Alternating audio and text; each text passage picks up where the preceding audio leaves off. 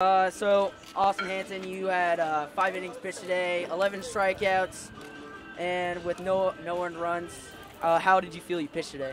I pitched pretty well. I was throwing quite a few balls, but I was able to fight back in the zone and strike a lot of guys out.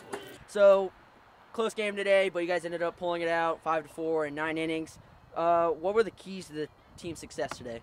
Well, today I think the defense was our biggest key. No errors. Our defense played really well. Alex McCamey had a bunch of really nice plays in center field. And, in the first 5 innings, Austin Hanson, he shut them down. Just ran his pitch total up too much, but had a lot of strikeouts and did really well, really good job. And, getting bunts down in the last inning. All right. So who do you think was like the MVP and who stepped up today in today's game? Well, I think usually you have to go when a starting pitcher goes 5 innings, giving up no runs. Austin was huge. He got the bunt down in the 9th inning to help us get that rally. He was really big with that. But, Morgan getting a walk in the 9th inning and getting a big hit in the 1st inning to help us get those first 4 runs. All right, thanks, Coach, and great game today. Thank you.